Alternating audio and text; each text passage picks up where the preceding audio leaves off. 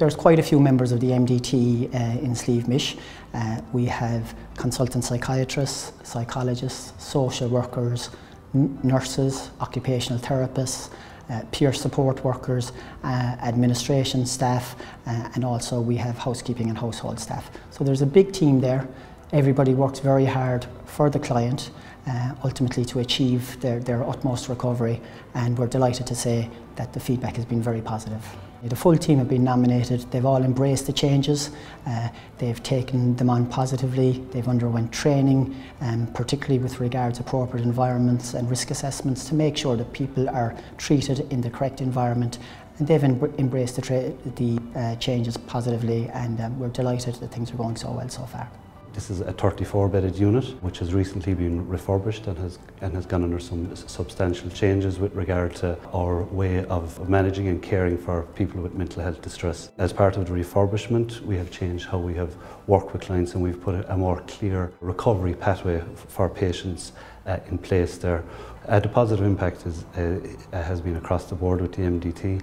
I think there is a feeling from staff's point of view, it's a calmer atmosphere. It's an atmosphere that staff and patients, I think, are very proud to be part of it and are very happy to be there. As a staff group, and from us as ward-based managers, well, we've had a lot of input into the design of the ward. I think overall we've come out with a very good design.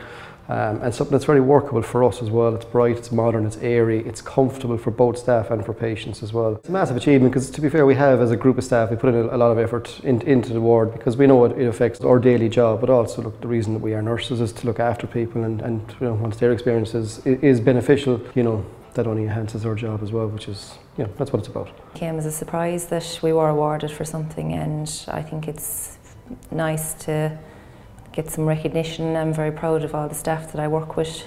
I think it's great that they are finally being recognised for the good work that they do. They work very hard, really, to be fair.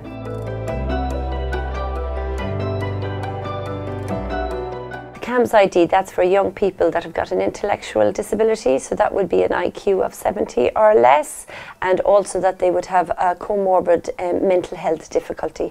That may be depression, anxiety, ADHD, ASD, and that they would need our intervention and assessment. Once we're linked in, we would meet with all the other professionals, and we've this child, they're open to us now. Who else are they open to?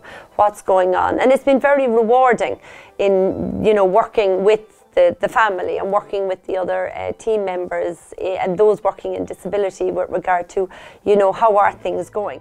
So that it's the young people come in, and as they come in, we're doing the assessment, seeing what the diagnosis is, and then working through various avenues with regard to what does this young person need at this point in time. So we would have 12 special schools that we deal with within the Cork area, and then we have some children that unfortunately aren't able to attend school, so that we would be out on the home visits. Well, it's recognition for the hard work that all the team do. I'm only one person, and that there's no way I could work without the team. And also what it does is highlighting for us the needs of the young families and their children, and hopefully be able to get us more services to do more work with more families.